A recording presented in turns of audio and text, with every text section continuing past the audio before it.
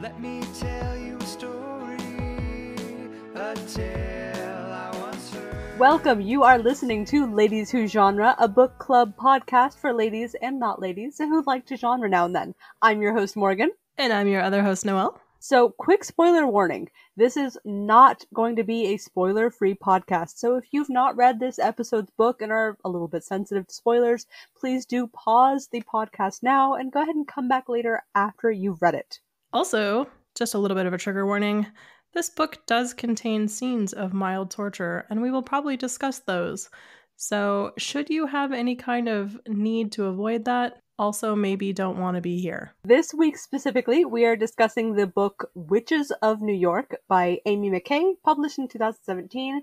The book is set in New York, as you might have guessed from the title, in 1880 and is super, super fun. And I'm so excited to chat about the thing in our very first ever, maybe to be published, maybe not, depending on how it goes, podcast with my fantastic friend Noelle.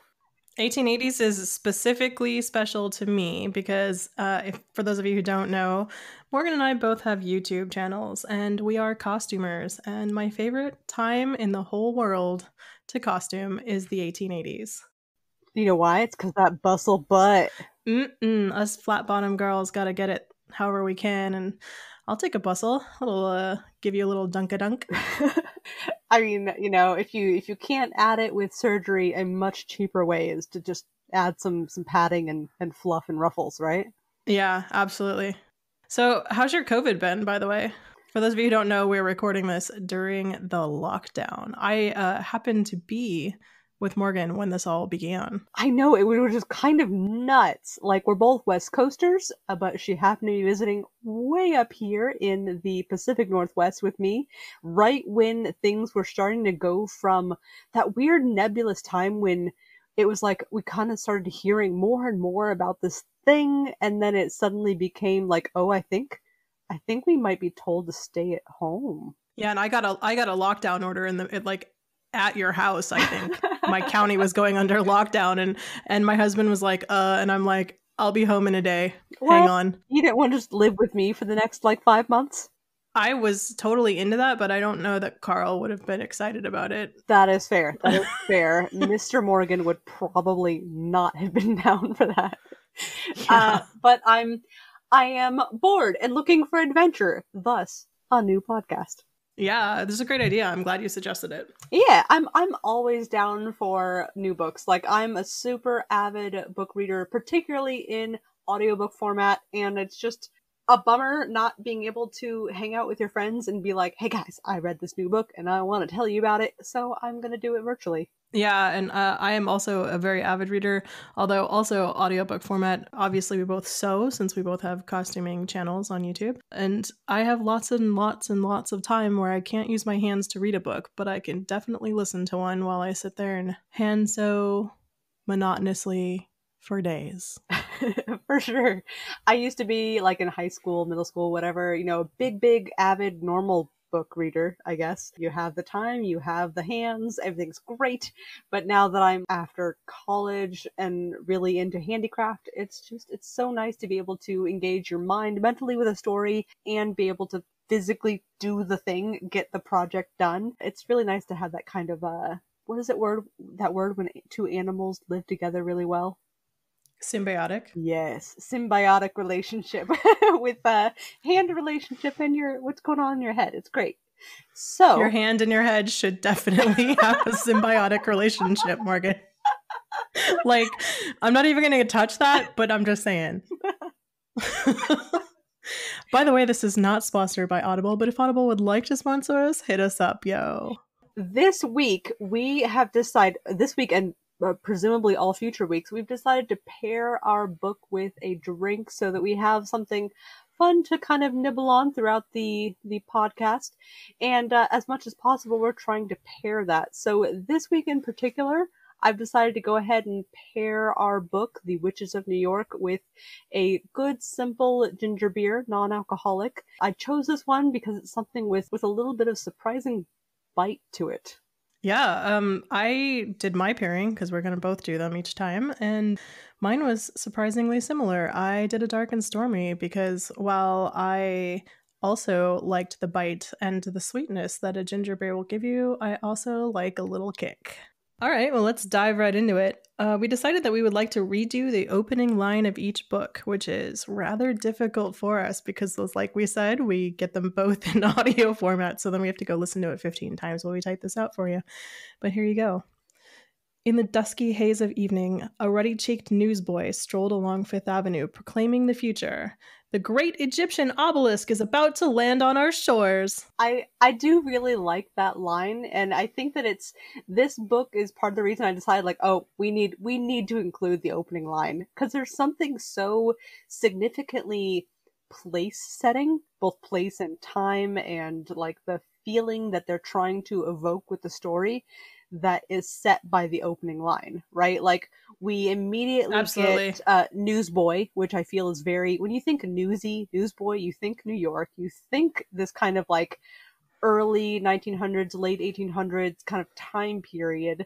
And then mentioning the great Egyptian obelisk, I feel like immediately we're opening up with this sort of this interest in the exotic that I feel was also super popular throughout the Victorian period. And they mentioned Fifth Avenue, which is almost a character in and of itself in the book. There's a hotel called the Fifth Avenue Hotel that's in the book. The whole thing is sort of surrounding Fifth Avenue, as New York does surround Fifth Avenue. So it definitely brings you to the time and place very quickly. I thought it was a cool intro to this story, and it sets you up really well for it. In fact, I feel like the entire first chapter just really sets a really nice mood for this story. So just a quick intro for all of you who have hopefully maybe already read the book if you are joining in on our fantastic book club adventure. But for those who just need a quick refresh, we have a few main characters. We have our 3 main witches who have not yet met at the beginning of the story here, but will pretty quickly get together. We have Adelaide, who is a witch who's got has been, how do I put this? Maimed. Maimed is the word. Very viciously maimed. Graphically. And has lost sight in one eye, and is very, I would say, kind of not well received in public because of it. And it definitely affects how her character interfaces with the world throughout the rest of the book. Yeah, she's bitter. Yeah. Soup's bitter. We have her kind of assistant, Eleanor, and both of these characters have been raised as... Oh, you thought she was her assistant? Wow, I didn't get that at all. Really? Because Adelaide was there first, and then Adelaide was there first, and then Eleanor was hired on to be her helper. This was right after her initial eye attack, when she was in that, like, super, when you get a grave injury, you kind of have that, like, that time period where you theoretically maybe need a little bit of extra care and attention and aid. Absolutely. Isn't the house Eleanor's, though? No, it's owned by Mr. Palsham. Remember, he's evicting him. Yeah, you're right. Yeah. Oh, no, that's the tea shop, but the house that they live in. Sorry, that's fair. I'm thinking of the tea shop. So, but she is her, like, tea shop assistant. Oh, I felt so. Eleanor's powers, her witchy powers, are that she's really good with tea, and she can just do spells through her tea essentially, and like hypnotize people. So I thought the tea shop was basically hers, and her and Eleanor were partners at this point in the book. At this point, like I got that they were very much an even ground. No, I would for sure say by the time that our 3rd witch meets up with them, which is Beatrice Dunn, who's kind of a new, not at all raised as a witch as the other characters are, by the time she meets up with them, they are for sure like equals in this business, equals in this partners in crime. Partners in non-crime, because they're non-criminal witches. Witches are good. It's true. There's definitely not a lot of criminal activity going on here. There's a 4th in this scenario, though. There's Purdue. They have a raven, and this raven is, I mean, I wrote down the word sentient, but I feel like he's more than sentient. I feel like he's an active participant in all things that happen with them. Oh, for sure. And he's awesome. There's a whole bit that we might get into later that hints that maybe he's older than all of the characters combined. But for right now, we're just going to assume he's a good raven. He's a very good raven who happens to be able to talk and tell you when bad guys are coming.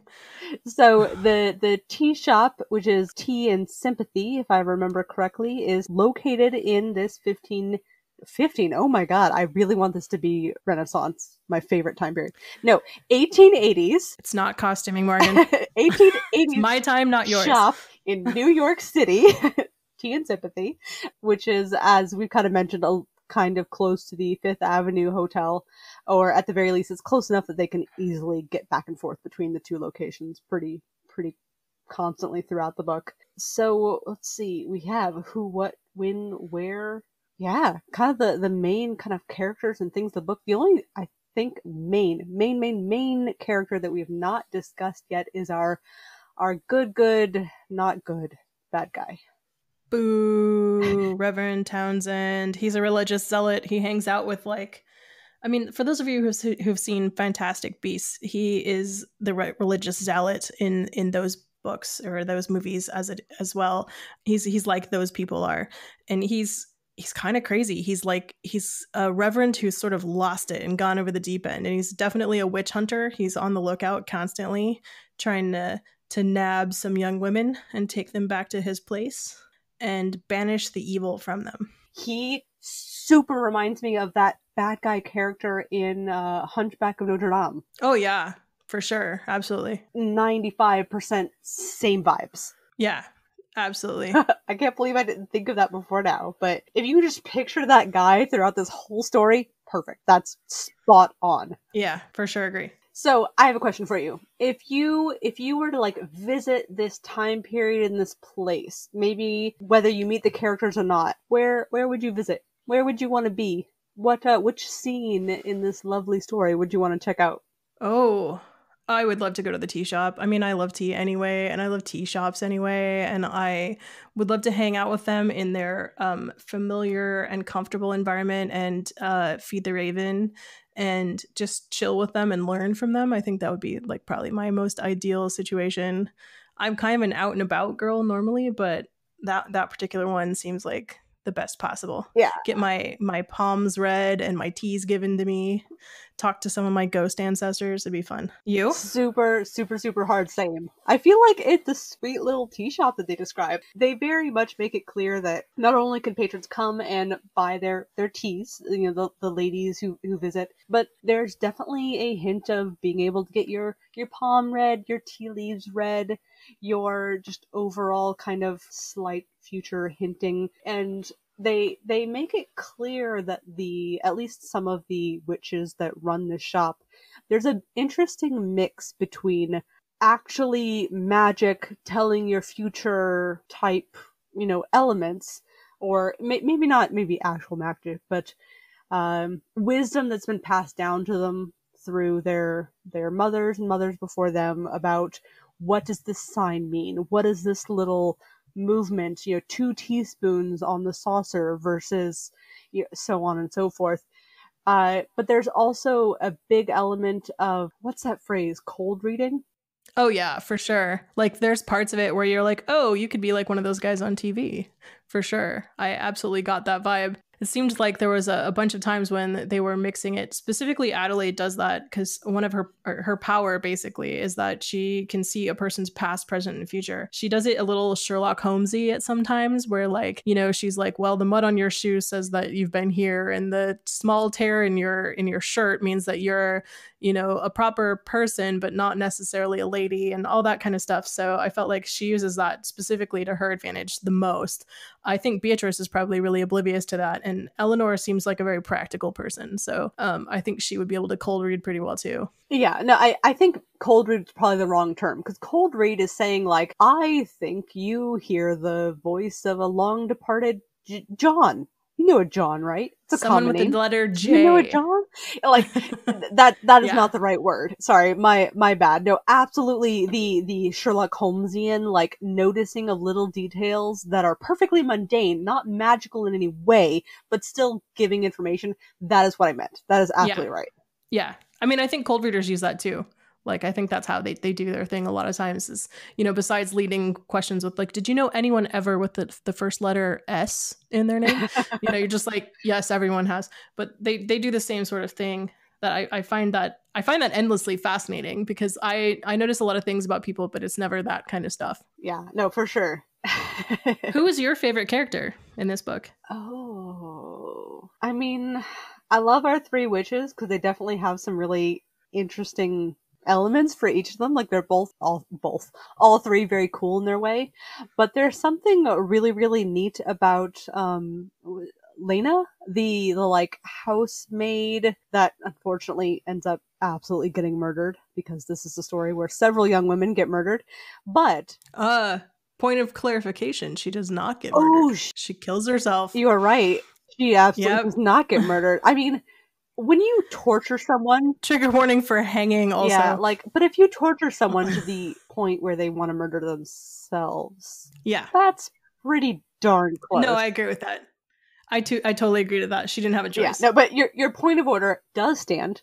But she's cool in that, like, she has a lot of interesting backstory. She came from, I think, Scotland. They say her family's from Scotland. They mention how, like, she was married and her husband was working on the Brooklyn Bridge, but he passed away. But like, she felt guilty about it because she saw his death in her dreams. She felt like that was going to happen, so she absolutely didn't do a thing to like make her husband die or to bother the person who eventually hired her as a housemaid. Clearly does have those powers coming in that they mention in the book. She seems like she'd be a cool person that, yeah, it's a shame she died so early, I guess. And she claims it by the end, like she makes it her own. Yeah, I agree. She's awesome. I loved Purdue. Like, I thought he was just the coolest plot device ever. Like, give these witches a raven that can act as an alarm clock / give them random information / like, he sort of just handles like anything that needs a little wrap up. He'll deal with that. Yeah, like they need to know where to go next. Make the birds say it. Yeah, exactly. I probably should dive a little bit farther into the book than just that. Just so everyone gets a little refresher. At some point, Beatrice leaves her home in upstate New York and comes to the tea shop to take a job as an assistant. She meets that obelisk that we hear about in the first sentence, and a man on the railroad tracks. She actually has to hobo her way into. Is that a proper word to use? A hobo? She hobos her way on a freight train to get to New York because she is hell-bound, determined to get herself to this job. She really wants to get out of Dodge wherever she is. I think she's just bored. She thinks she's worth more, and I agree with her. Anyway, she finds the obelisk on its path, and a man comes and lets her touch it, basically, and that seems to spark a lot of her powers to come in. And she obviously does go to the tea shop, meets up with those witches, and does get that job, and they start helping her develop those powers. So the book is largely about them trying to help develop her powers. There's another character though, Quinn Brody. He is Adelaide's love interest, and he's a doctor who's looking for proof of the afterlife. What do you think about Quinn? I mean, I like that they've given a love interest that seems true. He seems legitimate. He seems like he's actually interested in the things that he says he's interested in. I feel like, and he's interested in the least attractive of the women. Yes. To be fair. As far as like what the book describes to us. Yes, absolutely. Yeah. And I feel like it's so often that you get a story where like the initial character that they show as some kind of like a love interest character turns out to be false in some way or like sneaky, or it's so nice, I guess, in like a weird little heartwarming way that no, he just likes her. He's so wholesome. Yeah, he's so wholesome through this book. He's a really good guy. I mean, this book is very, I guess we could talk about that too. It's very feminist. Like it's got a heck of a feminist bent to it. All the women are fairly powerful and all the men are either evil or they're like Quinn Brody, who is actually kind of a feminist in his own right. Like he absolutely believes these witches when they say they are who they are, and he treats them with respect and dignity, and unlike sort of men did during that time, or maybe, you know, I'm sure some men were feminists at that time especially. He's a good representation of one. He lets them have their own power, as it were. Yeah, although I feel like if I think about it a little bit further, I don't know that there are any other good characters. Now that you mentioned it, I don't know that there's any other character that is a good guy. That's a man. That is a man. Sorry, that is correct. Like, for example, I mean, of course, we have the very not good Reverend. We have Quinn's friend, who is also like a kind of war-wounded character, but he's like trying to go after women at the insane asylum, which is Oh yeah, there's this insane asylum bit that I'll go on a diatribe about later, I'm sure, but they basically let men show up at this insane asylum on the weekends and party with the ladies therein. Yeah. What other male characters are there? There's the new husband that beats his wife. Yep. Yeah. Or at the very least, they strongly hint at. They don't actually show scenes of them together at all, but they very strongly hint that that's what's going on. Like, and I can't think of any other good male Well, I characters. mean, Purdue's a boy.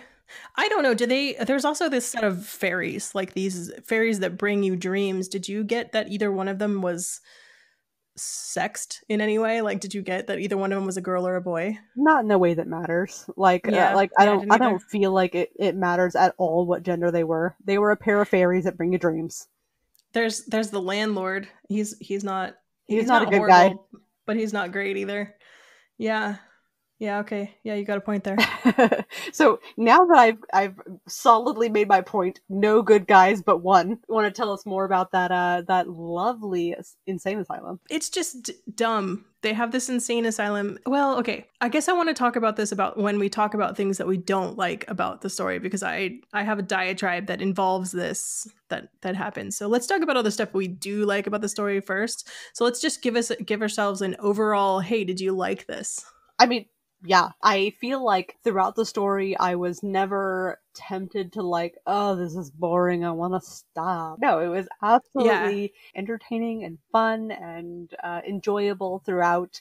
I was definitely kind of constantly interested in, oh, what is this character? What are they doing? What's happening next? Like, oh, I don't trust that person. And I feel like those are all excellent elements of a story. You want to know what's happening next. So I feel like it's doing its good job as a book to kind of keep me entertained and keep me interested. I do feel like there are definitely some bits that I want to learn about more. It introduced lots of really, really cool characters and elements. Like the way magic works in the story was cool. They definitely give a lot of interesting things that I want to know more about, for sure. Absolutely. I liked this book a lot also. I found the descriptions that they gave really, really good. They were very simple, and I am not a person who likes meandering long descriptions that just take forever.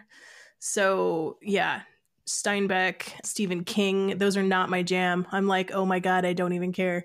They gave really succinct descriptions of people and places that used 5 or 6 descriptive words that just would absolutely enchant you and put you into that place. You would know exactly what that area looked like. You would know exactly who that person was by the description. I thought that was just, they were very simple but visceral.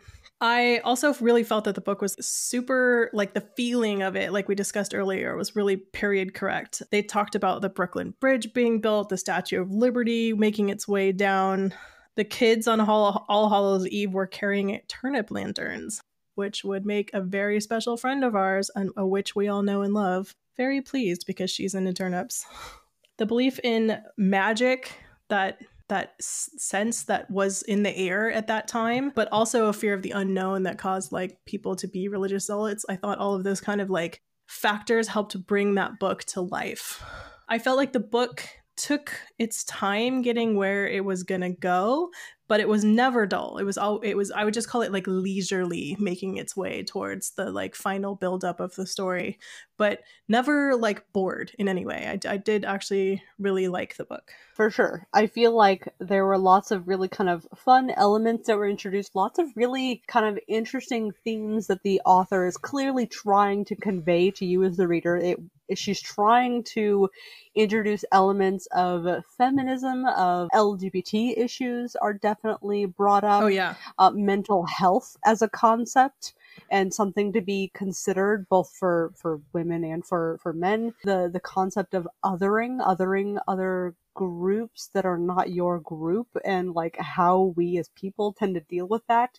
A little bit of a what's it called, Egyptomania, yeah. which is such a thing for the Victorian age. Hysteria, again, which is kind of back to feminism if we really want to get to it. And that's kind of the overall arching theme of the book.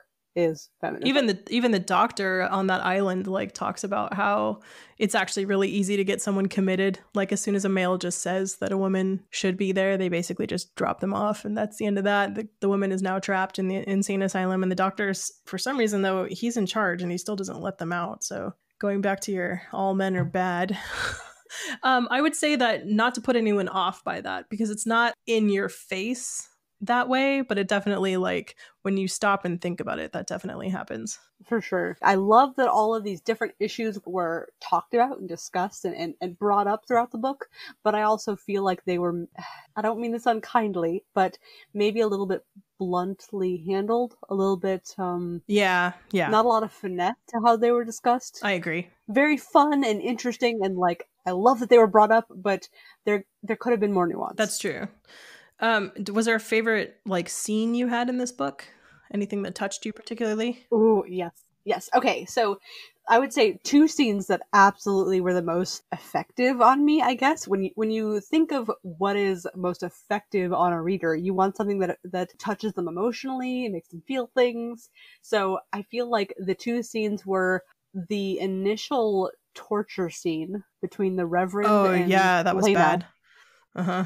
That was the scene that made me go, oh, this book is way rougher than I was expecting it to be. That's the dark and stormy.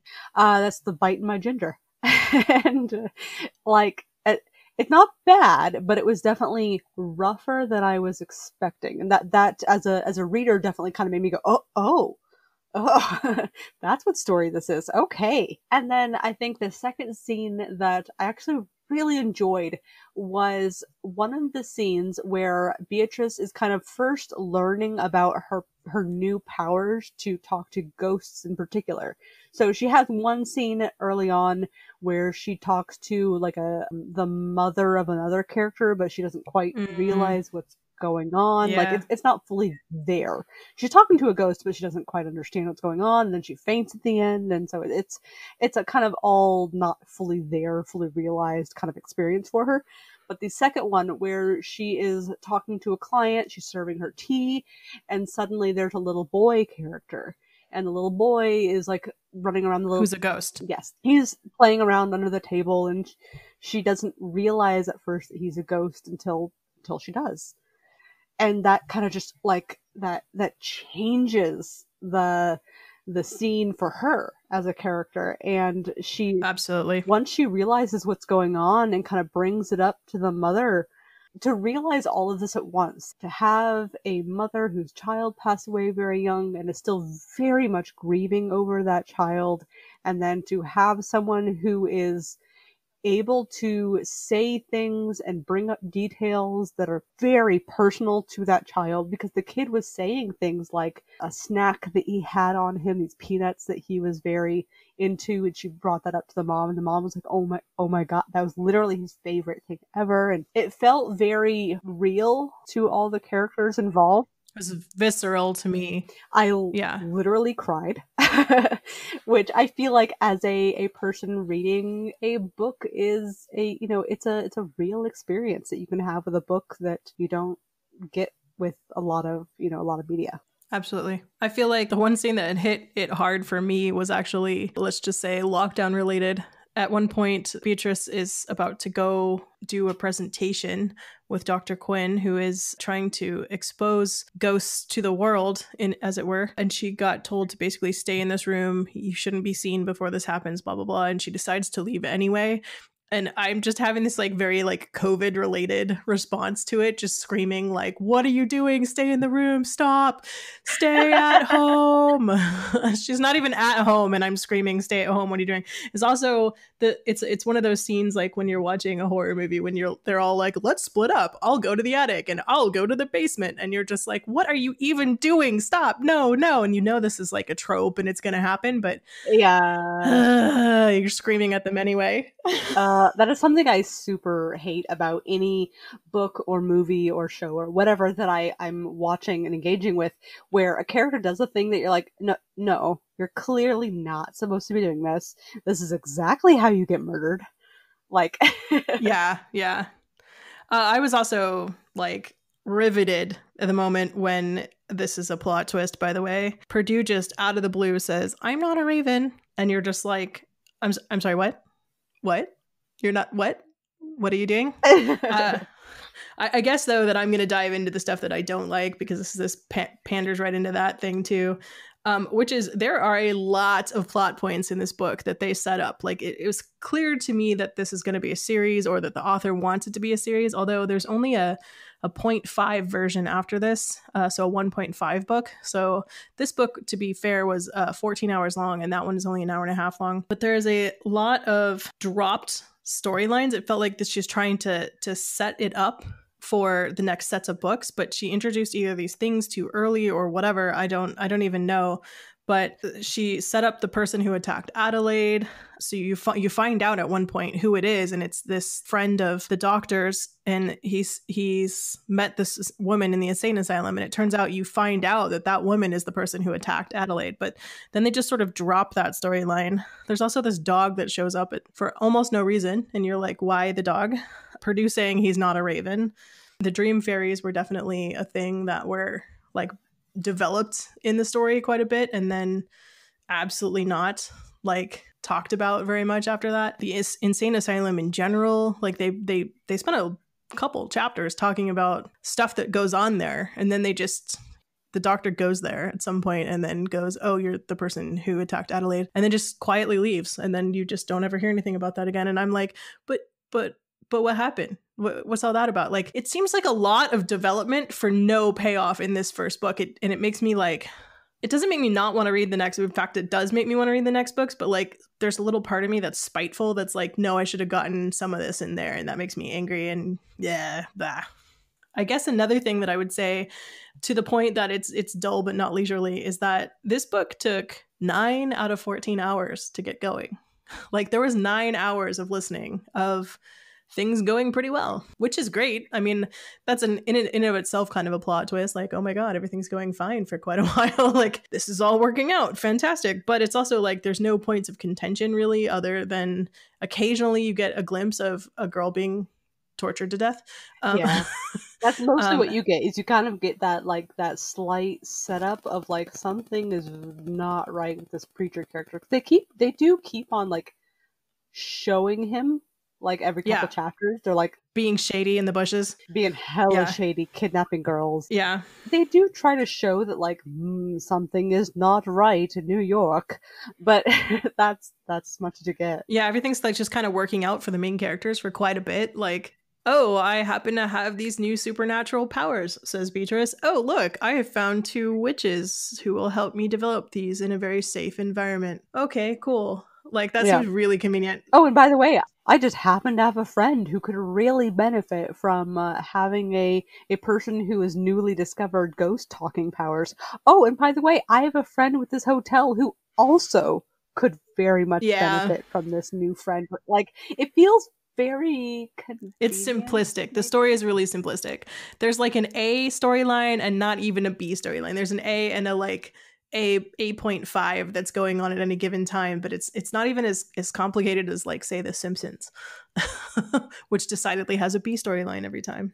But yeah, those are really my only complaints. What did you not like? Oh, goodness. So I feel like, as you mentioned, there's lots of there's talking about magic, which I do love. I do love the story of talking about the rules of magic and how it works in the world.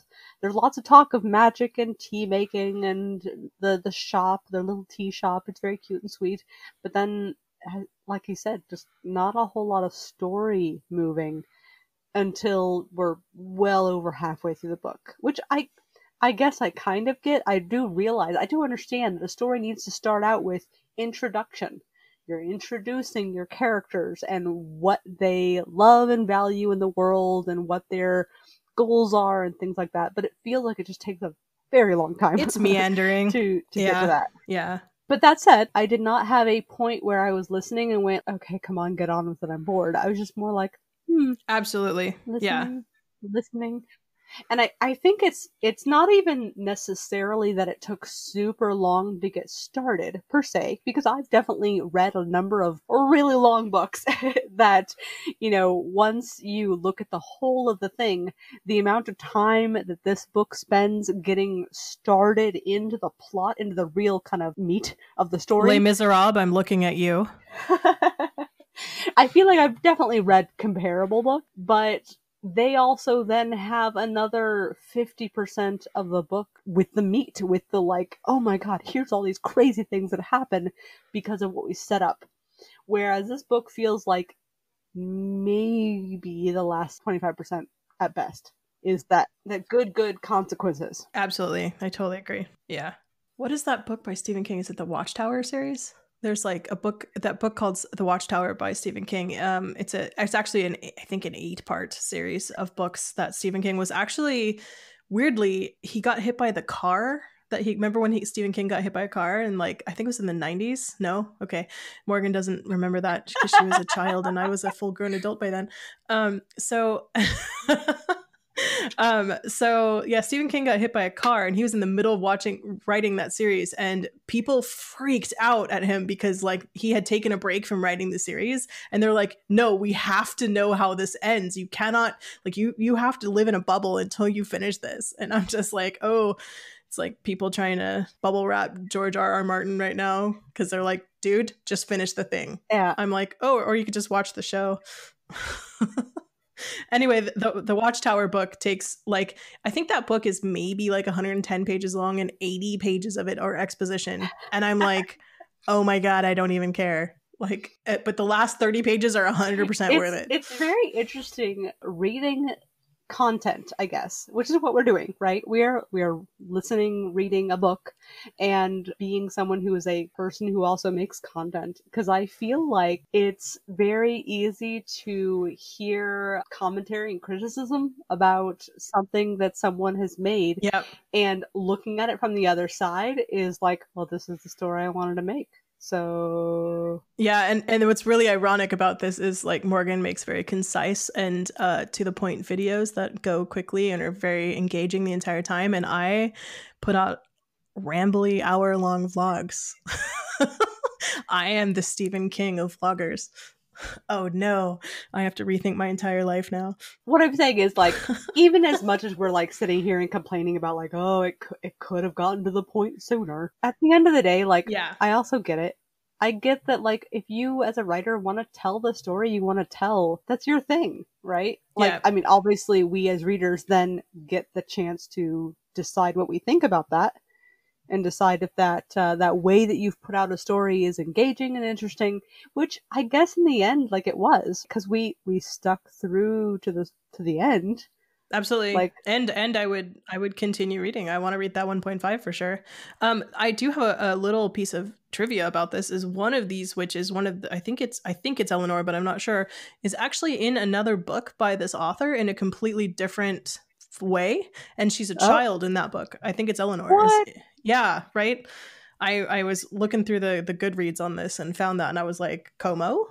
So I might check that out, because that might be interesting to like see the jump of a character jump into their own series, but we came into it at such a weird spot. Yeah, it's very interesting. I feel like when authors put out more information about a character, here's something from their past or even distant future. I've seen that too. It's definitely cool to learn a lot more about someone that you've already learned a little bit more about, which is fun. So. Why don't we talk a little bit about what we thought of this book? Yeah, what's your rating? What's your rating on this one? Rating. Do we have to rate in stars? No, you can rate any way you want with no definition of your values. Perfect. Okay. So, for my good buddies here who are listening, who have also read the book like good book club members should, then I think I'm going to rate this 3 out of 5 witches' knots. Ooh, she actually gave you the definition too. That's great. I would give it a 3.6974. I'm a precise person. I do like your precision. You're a computer person. I feel like computer people are always more precise. I am a computer person. Do you think it's worth a reread? So, I do, especially given that like I already actually reread half of it because I was like Sorry, for those of you who can't see me, I made a very startled jump back. So I read the story and I was like, oh, okay. It did kind of end abruptly. Yeah. And I feel like as much as we talked about all the build up, not a lot happening, and then suddenly kind of at the end, like a bunch of stuff sort of happens a little bit.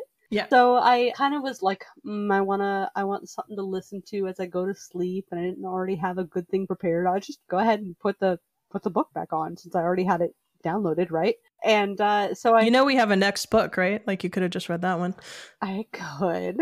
Or I could. I'm 6 hours into that one. Oh shit! I need to catch up. Okay, good to know. Good to know.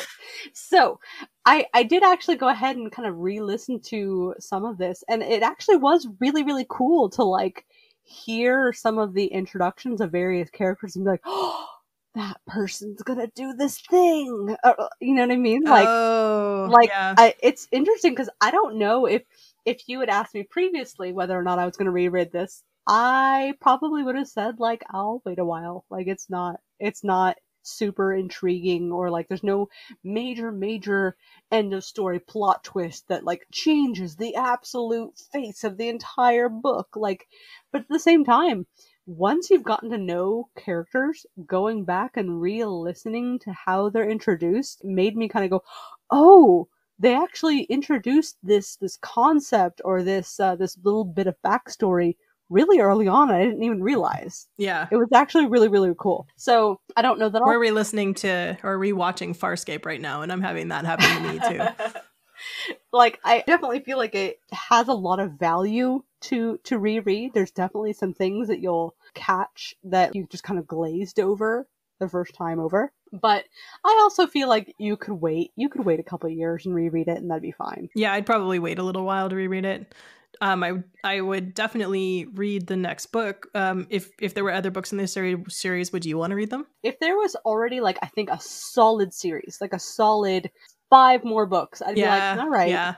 Because the author clearly set up so many things with the fairies and, like, the obelisk. I'm curious if there's more about that. I feel like there's lots of storylines that were set up, but then not really finished, that feel to me like it's specifically meant to be, you know, more story for future books. I didn't even consider that obelisk. Now I need to add that to my list of things that got dropped. Is that thing real, by the way? Do you know anything about that? Was there really an obelisk that showed up in New York? Not that I'm aware of. Not that specific Cleopatra's Needle, the obelisk. Right. Like, I don't think so.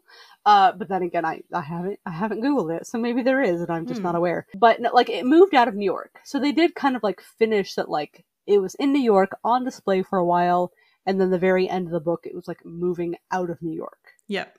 So like they kind of did a thing with that. But anyways, point being, if there was like several more books to go, I think I would actually be down to go ahead and like just kind of what's that, marathon through them so that I can get all the rest of the story. If there's only like 1 or 2 books more, I'll wait till there's more. Yeah, there's only like a half of one, and at the rate that she's going, I mean, it's been 3 years since the last one was published, and I didn't see a future one slated yet. So, and there's no wiki for this either. So, yep, maybe it's the kind of same. Yeah, this is for sure a new series. I feel like I know friends of mine who do not start a book series unless they know it's normally done. Me. Like, I hate reading books that aren't done. Like, it's making there's a specific book series that I particularly love. People might know it, the Harry Dresden series, and it is ongoing. It already has 15 books, and there's book 16 is coming out this summer, and book 17 is coming out in the fall. The author took like 3 or 4 years to get through from 15 to 16, but he surprised everybody by dropping 2 books like sequentially, which is kind of awesome. But I know that there's only gonna be 20 books, but man, I've been reading this series as they come out since book like 6. Oh, it's making me crazy. I don't like waiting. I'm the person who is like making my husband just sit there and not watch Game of Thrones so that I could just binge them all out this season. And I really just wanted the whole series. Like, I hate that stuff. Yeah. Would you recommend this to a friend? Ooh, I would recommend it to a friend who I know is into Wicca and witchcraft and kind of occult-ish things. I feel like you have friends, right? If you think of your friends right now, you have friends who are into that sort of content. You're my only friend, Morgan.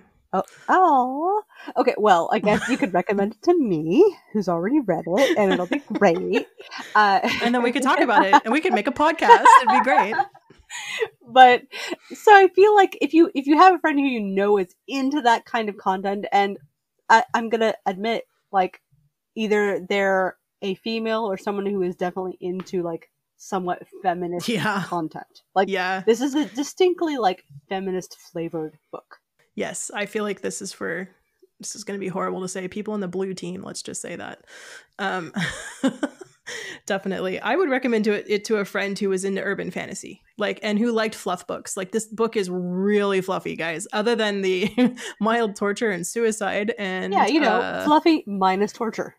Yeah, fluffy minus torture. To be fair, the torture scenes are not that bad, and they are not even as bad as anything you would see if you were, say, watching Outlander. No one gets raped.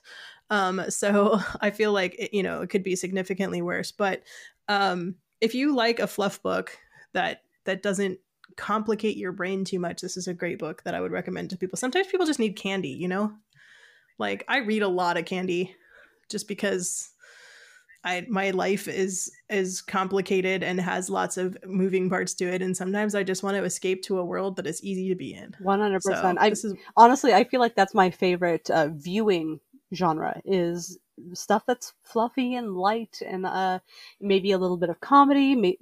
I like light. I hate it when I look at a new story and I hate all the characters because they're all jerks. Yeah. If you want content where you like all of the people, with a few exceptions, this works out really well for you. Yeah. Are you ready for speed round? Sure. Yeah. Hit me. All right. For people who are new to this game, which is everyone, since this is our first episode, I am going to do a speed round every episode where I ask 5 questions of Morgan, and those questions are going to be varied, although I may repeat them from time to time, because these questions are actually kind of hard to come up with, as I figured out by writing these 5 questions. You ready? I'm ready. All right. If this book were a color, what color would it be? Green, because magic is green. Okay. If you had to rename this book, what would you rename it? Oh, good God. I'm a jerk. Sorry. Oh no. Speed. Okay. The Raven that talks. Oh, okay. To be fair, right before this happened, Morgan asked me to write a jingle, like, on the spot, and I just was like, no. So this is payback. If this book were a lightning struck tree, what kind of tree would it be? Oak, because I feel there's something very magical about oaks. You know what I mean? I feel like there's something magical about all trees, but oaks in particular, real magical. If this book were a potato chip flavor, what flavor would it be? I'm gonna go barbecue. A little bit of that sour tang to go with the sweetness. All right. If you had to describe this book in 3 words to someone else, how would you describe it? 3 words. Word 1, witches. Like, the easy one. Okay, next. Ghosts. Lots of ghosts. I don't know if we mentioned it. Lots of ghosts. Witches? Lots of ghosts is 3 words. Witches, ghosts. Potato chips. No,